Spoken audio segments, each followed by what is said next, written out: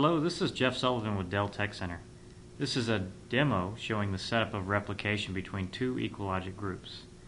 The groups could exist within the same site or at one on primary site and one at a remote location across a network. First thing that we'll do is we'll open up a web browser and start the group manager for each one of the groups that we're using in this demonstration.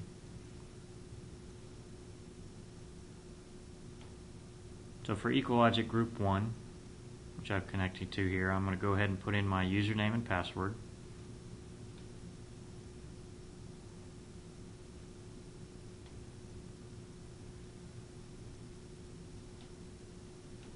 And then once that starts, I'll go ahead and open up another tab and log into our second EqualLogic group,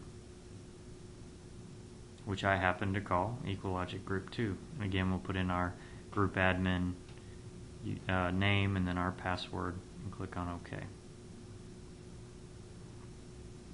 Once that opens up, I'm going to go ahead and flip back over to EqualLogic Group 1.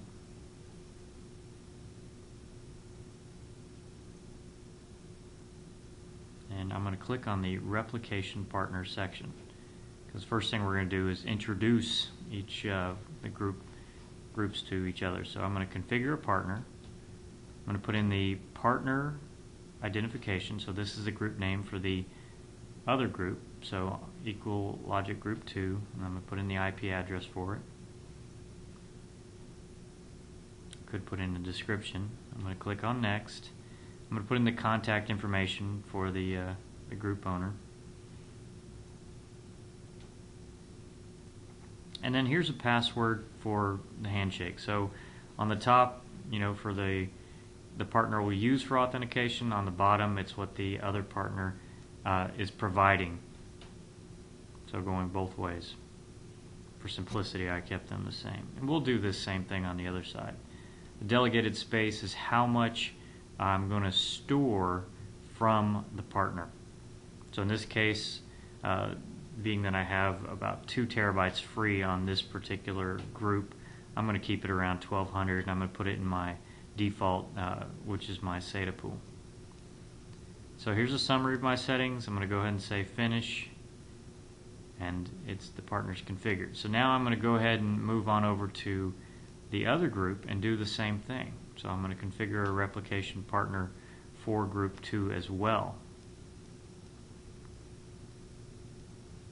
I'm going to put in the group name of the other group, so EqualLogic Group 1, and I'll put in its IP address. I got that wrong. I need to correct that IP address. Need to fix that. Put it back to 10. There we go. Click Next. Again, if contact information maybe is at a remote site, you want to know who to call in the event this one needs to be managed. Click Next, and I'm going to make the passwords match what I put on the other side so that the two can authenticate. And if you get this wrong when you kick off a replication, you'll get an error message. So I also put in 1200 or 1.2 terabytes. And now I've configured replication on both sides.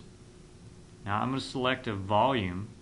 In this case, it's a volume that's serving our file server, which is on an NX 3000. I'm going to right mouse click, and if you didn't have a replication partner, the bottom configure replication would be grayed out. But since we now have a replication partner, it's there. So I click that, and you notice I don't have enough space to go 200% reserve, so I'm going to drop this down to 120% of the space, the replica volume reserve, and I'm going to leave the 100% for the local.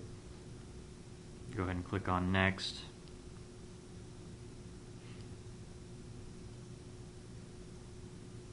You could keep a failback snapshot if you wanted to.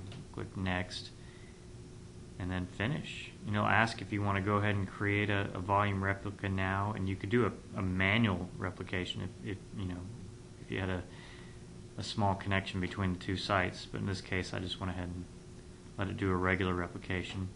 You'll refresh down here in just a second. There it is. And so you can see that the replication is now in progress.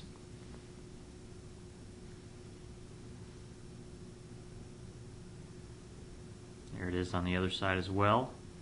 So we have set everything up correctly, got our passwords correct, so it is replicating. So now I'm going to go ahead and I want this particular volume to be replicated across site nightly. So I'm going to go ahead and configure a schedule or create a schedule, and it's just right mouse click on the volume again and click create schedule.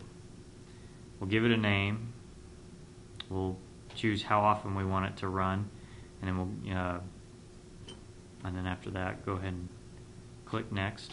So in this case I'm doing a daily schedule. I do want to go ahead and enable the schedule, and I have lots of parameters here. I'm just going to leave it on every night at midnight, and I'm going to drop the number of replicas down to just keeping one active, because I really don't have the space to do more than that in this particular setup.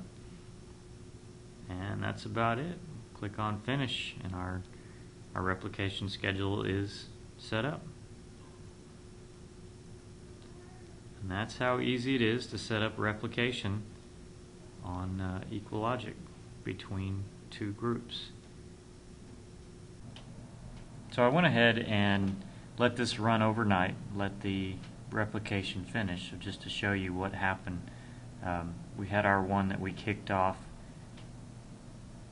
finish, and then it ran the one we scheduled as well. So you can see that they're both there. You can also see the replication history, and again we've selected the volume on our EQL2 group, which had the volume to begin with, and so you can see how much it transferred. It was an incremental replication of 9 megabytes.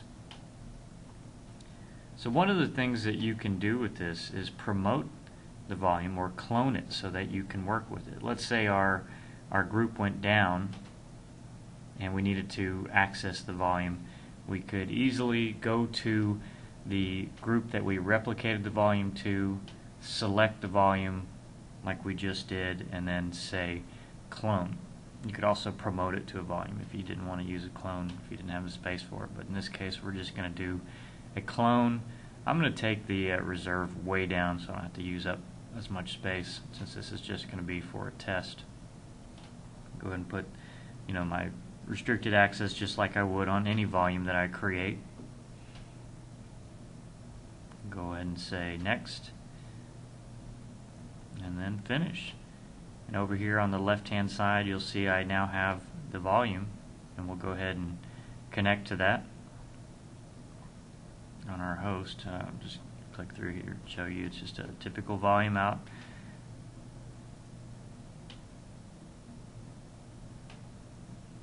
Start up the iSCSI initiator. I'm going to refresh my targets.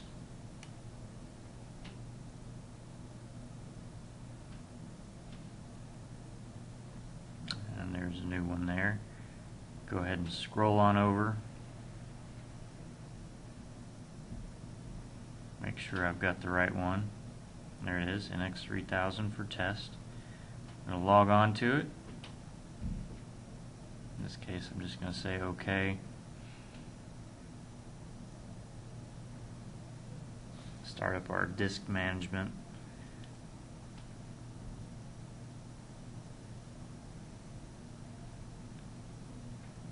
And there it is, disk 3, 1200 gigabytes.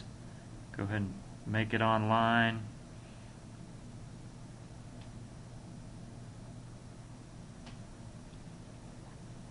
Looks like it's going to be G:. So again, if I wanted, to restore this volume maybe for testing, or in the event of an outage, it's just that easy to clone the replica and then connect it to our system.